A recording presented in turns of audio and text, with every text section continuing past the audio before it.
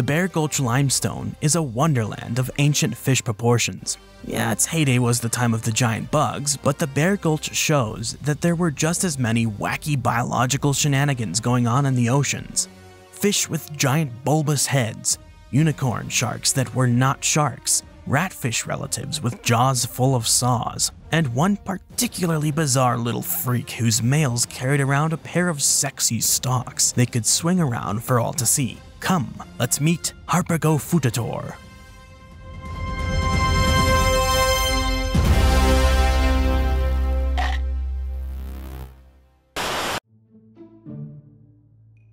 The cartilaginous fish, which is scientifically referred to as the Chondrichthyes order, is a vast group of fishy creatures with no hard calcified bones in the majority of their skeletons.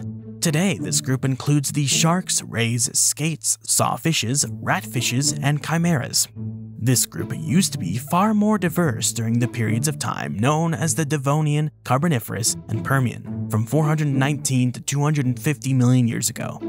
Obviously, there were plenty of weird, interesting oddities during the Mesozoic era, but the vast majority of the bizarre branches are found in those 3 periods of time before the Mesozoic era. There are a handful of exceptional fossil sites throughout the world that preserve what life was like in the oceans of these periods of time, and one of the best happens to be the Bear Gulch Limestone. The Bear Gulch Limestone is what is referred to by rock nerds as a geological lens, which is a body of ore or rock that is thick as a Snicker in the middle and thin like crisps at the edges, pretty much resembling a convex lens, hence the stupid simple name I already explained to you. So a big old bean-shaped chunk of rock that is distinct from the rocks around it. The Bear Gulch Limestone is located in central Montana and dates to the late Mississippian subperiod, about 358 to 323 million years ago. It's the first chunk of what normal people call the Carboniferous period. This lens of rock is scantily exposed over a number of outcrops northeast of the Big Snowy Mountains, notorious for being quite large, mountainous, and snowy. No one said they had to be original with that one. What's so special about this lens of rock is that it is considered what the increasingly verbose Germans call a Lagerstätte. No matter how many Germans I get to explain the pronunciation of that word to me, nor how many times I run it through Google Translate, there will always be someone saying I said it wrong despite the inherent arbitrariety of pronunciations. We all know what we are referring to whether we say Deinonychus or Deinonychus. Digression aside, a Lagerstätte is a sedimentary deposit that preserves whatever died in the area so well that soft tissues can remain on the corpse. Of course, much to the ignorant and arrogant creationist or science denier's dismay, those soft tissues are either impressions in the sediment or are replaced by minerals just like the rest of the skeleton, so no longer soft tissues.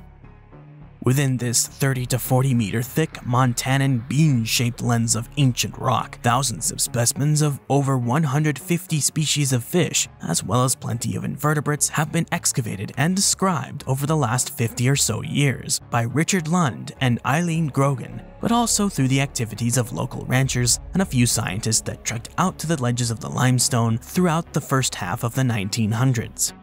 In 1982, Richard Lund published a paper in the Journal of Paleontology on a suite of specimens of a bizarre lungfish-like cartilaginous fish found in the Bear Gulch from 1968 till 1994. The most recent count of specimens from this critter is 89, but that was at least 20 years ago, so there's probably more now. These fish are generally characterized by a long, flat eel or lungfish-like body with a short frill of a fin that starts right after the pectoral fins and carries on down the center of the tail to the base of the pelvic fins. As such, they also have the usual pectoral and pelvic fins, but seem to lack any form of anal fins or dorsal fins. These critters had a low, wide skull that superficially looks almost reptilian or even duck-like to an idiot like me, but also shares some convergent similarities to all sorts of bizarre, non-cartilaginous fish alive with us today. Their eyes were relatively small. Their teeth were something unusual as well.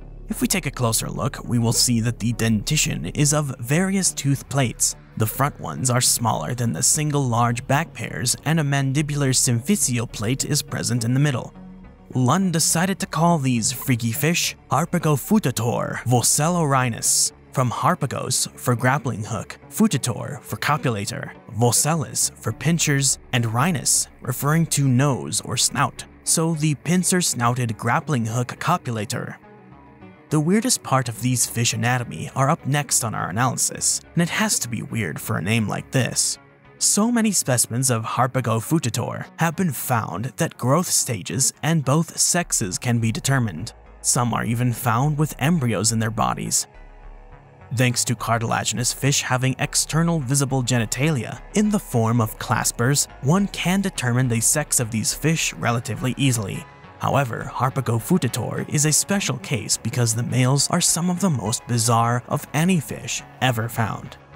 Unlike pretty much most cartilaginous fish, and unlike those found in the Bear Gulch, Harpagofututor is scaleless. Well, mostly. Only the males have scales, but only in weird lines along the lateral line, which is a system of sensory organs found in fish, used to detect movement, vibration, and pressure gradients in the surrounding water. This is where the fun begins. Unlike any chordate so far known to science, adult male Harpagofututor had a pair of sockets in their skulls that housed a pair of further articulated, branched, antler-like structures. These things stuck out up and backwards at a near 90-degree angle, but they had joints so they could presumably move on their own. They were attached to a part of the skull known as the ethmoid region. In humans, the ethmoid is an unpaired bone in the skull that separates our nasal cavity from the brain. It's located at the roof of the nose and between the two orbits. Now, obviously we are far removed from Harpagofututor, but it is interesting to see how this bone is so much more important to this animal than it is to us. The first segment of the antlers is the longest, somewhat curved and expanded at the end. It extends past the back edge of the orbit. Two shorter segments articulate by well-developed joints with the far end of the first segment. What appears to be the more mesial of these is thinner, tapers at the end, and articulates at its far end with a terminal tapered element. The end is forked with the two tines covered in a line of thick-bottomed denticles or spiny scales. Richard Lund refers to these antlered appendages as claspers, ethmoid claspers specifically. As I was reading, I wondered to myself how anyone could know these were claspers. For those scratching their heads, a clasper is a male anatomical structure found in some groups of animals used in mating. Male cartilaginous fish have claspers formed from the posterior portion of their pelvic fin, which serves to channel semen into the female's cloaca during mating. So, not quite a penis, but also not one, if you catch my drift.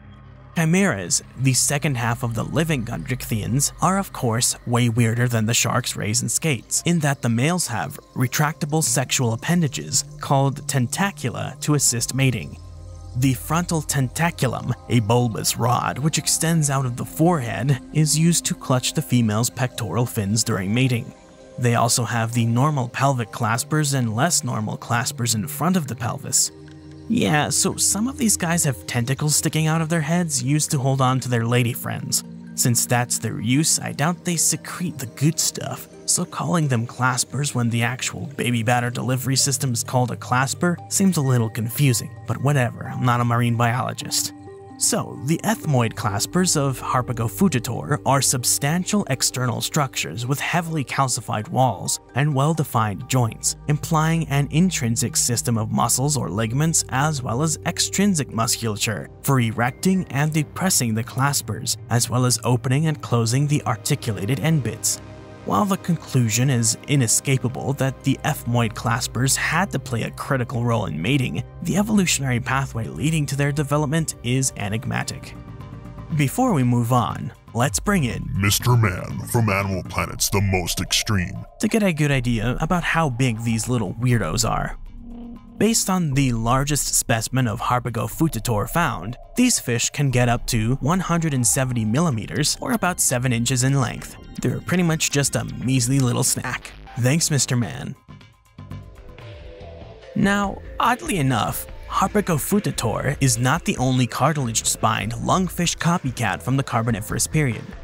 Scottish paleontologist Ramsay Turcaire named another fishy beast, Chondrinchelys, from the Glencarthulm volcanic beds of the Upper Border group of Scotland. This one doesn't have the male-specific antlers. Turns out, Chondron Kellys and Harpagofututor are each other's closest relatives, fitting within their own family, the Chondronkellyidae, and their own order, the Chondronkellyiformes, as a floating unplaceable group within the greater Chondrichthyes class.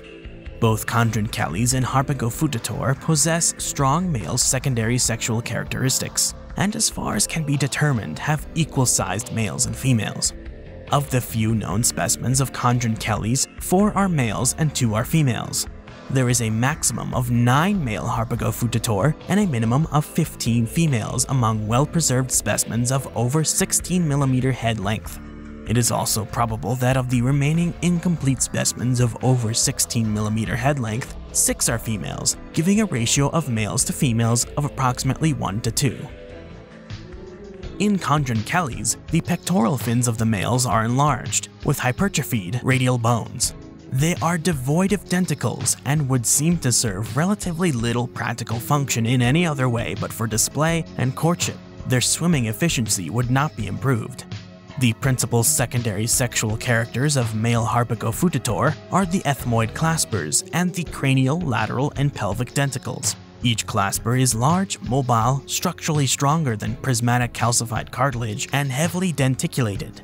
They are calcified with considerably thick walls, suggesting that they were adapted to stresses beyond those encountered in either the claspers or the hypertrophied pectoral fins of male Chondronkellys.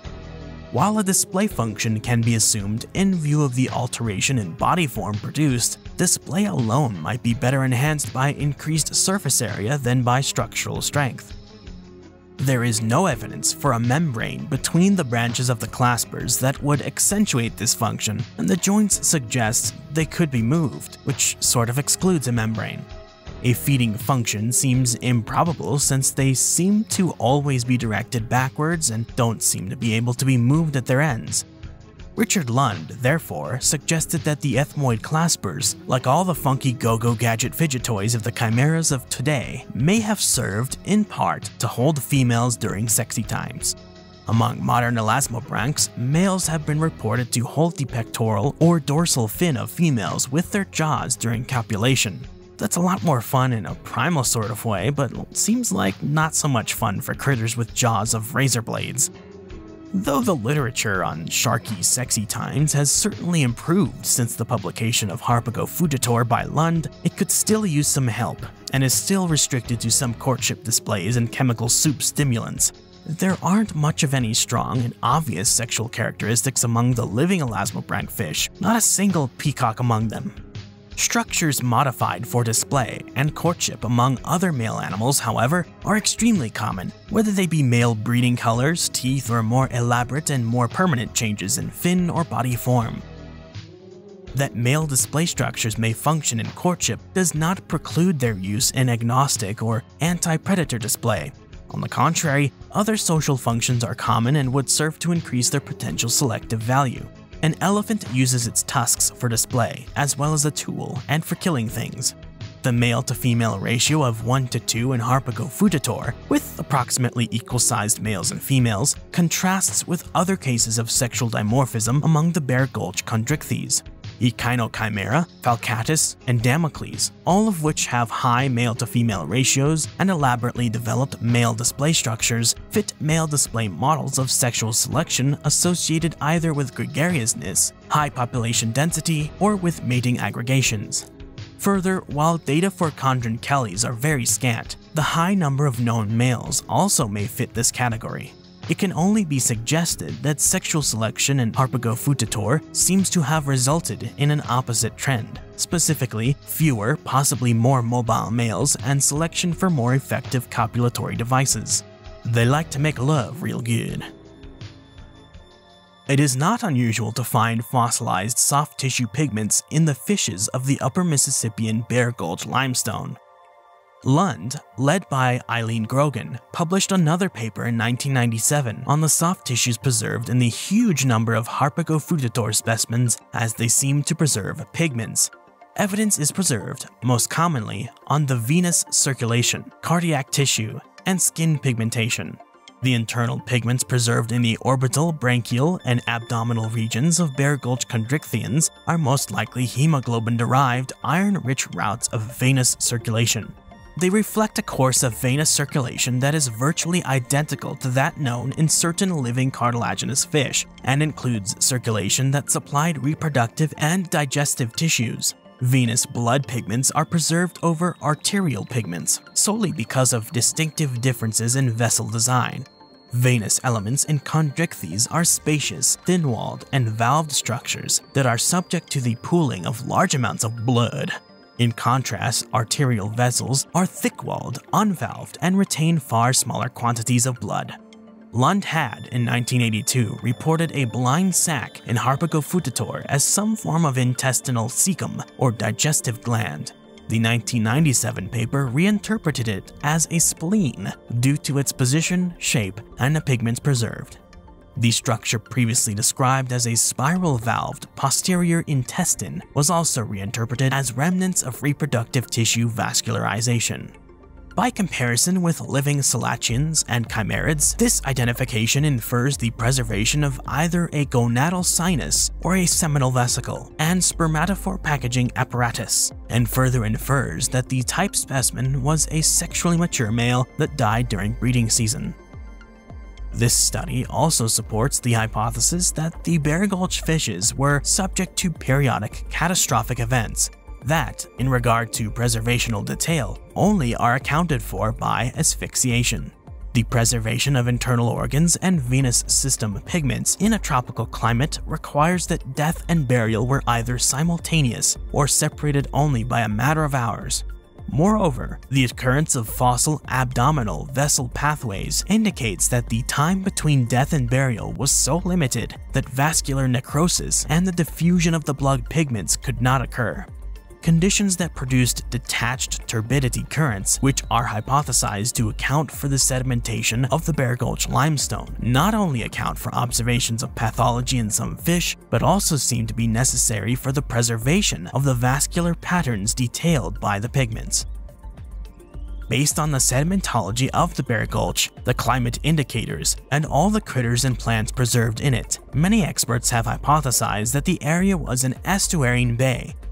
When the bay was in its heyday, there was a tremendous diversity of tropical fish and invertebrates such as the world-toothed Eugeniodontids, a bunch of hard-shell cracking fish known as petalodontiforms, antennate, shark-shaped holocephalans like Falcatus and Damocles, the iconic ironing board sharks, long ribbon fish or eel-like forms, the bizarre, enigmatic Delphiodontos, the even more enigmatic furry-scaled eel shark Lystracanthus, flying fish-like Iniopterygians, some ray-finned fish, spiny sharks, coelacanths, proto-horseshoe crabs, shrimps, bivalves, cephalopods, gastropods, worms, brachiopods, and much more.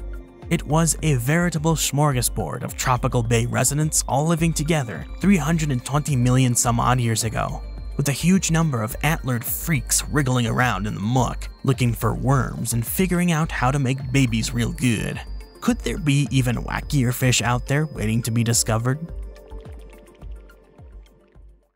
For more interesting stories about nature, the history of life, or what goes bump in the night, subscribe, like this video, drop a comment in the comment section below, and hit the bell icon to stay in the know with everything Edge. Thanks for watching.